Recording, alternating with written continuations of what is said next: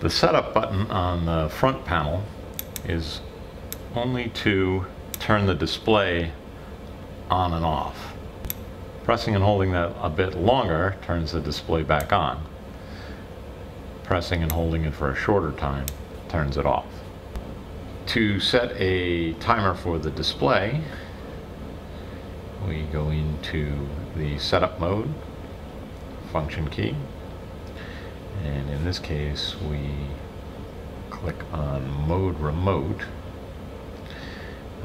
We're not going to set up mode remote or transmit inhibit, both of those. This one is used for controller operation. The transmit inhibit allows you to enter a code that temporarily turns off the repeater transmit.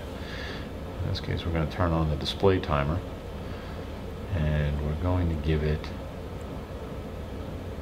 we'll do 30 minutes, so that if we walk away from the unit for that long a time, the display will turn itself off. Deviation setup is for the transmit signal of the C4 FM, the fusion information only, as to whether you're working to the full width of the C4 FM or cutting that further in half with narrow. We'll set the downlink frequency first, which is the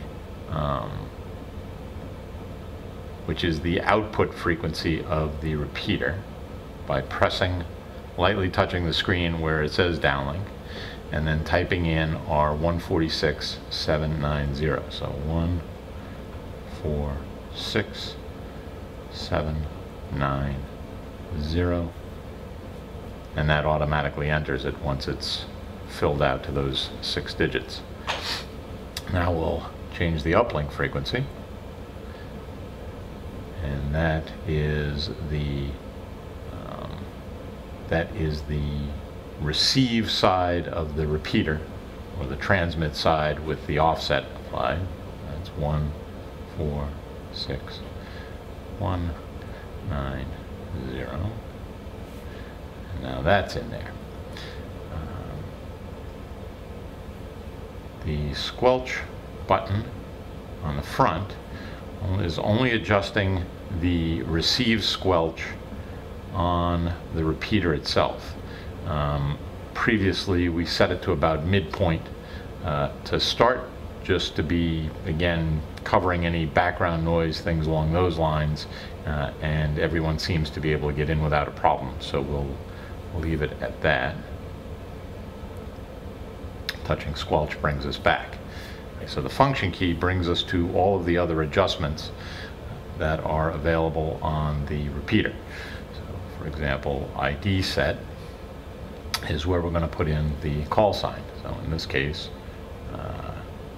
we'll go with W6JW and enter.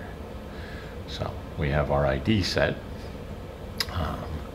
We can change our tone squelch here, and we're going to turn on both transmit and receive to tone only.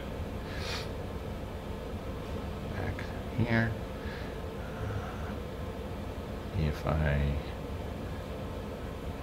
believe signaling is where we set that frequency, and it should be 123 PL.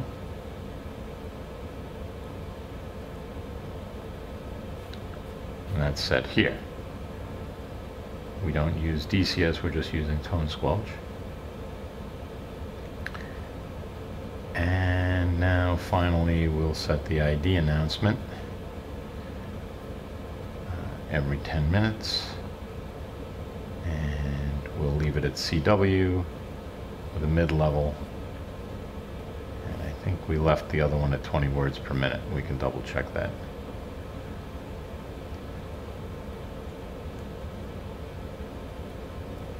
One other setting that we can do is the timer. We'll give a timeout time of 10 minutes. And we will leave the squelch hysteresis at normal.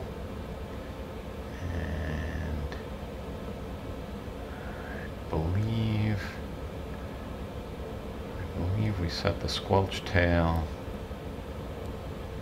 That's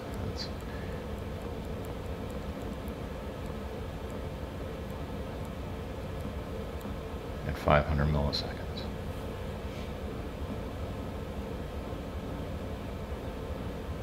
And I believe that is the setup necessary to have it ready to go. From here, it would need to be hooked up and tested. With regard to the front setup screen, as we've mentioned, auto on both receive and transmit will select digital or analog based on the input signal and then pass that through automatically. So an analog signal coming into the receiver will be passed through as an analog signal. A digital signal coming into the repeater will be passed through as a digital signal. The two cannot intermix, and analog signals, I believe, tend to take over the repeater. When you set your output to fix FM, then the analog signals or digital signals received by the repeater get transferred over to analog signals only on the output, which allows all radios, both analog and digital, to hear the output of the repeater, no matter who is sending into the repeater. That's typically how they're set up in situations where you want as many users as possible to hear the output signal, but allow a variety of different radios, both the C4FM fusion radios as well as analog radios, to input into the repeater. If we set the input to FM fixed and output to FM fixed, then only analog radios will be able to access the repeater, and analog radios will be able to hear the output of the repeater.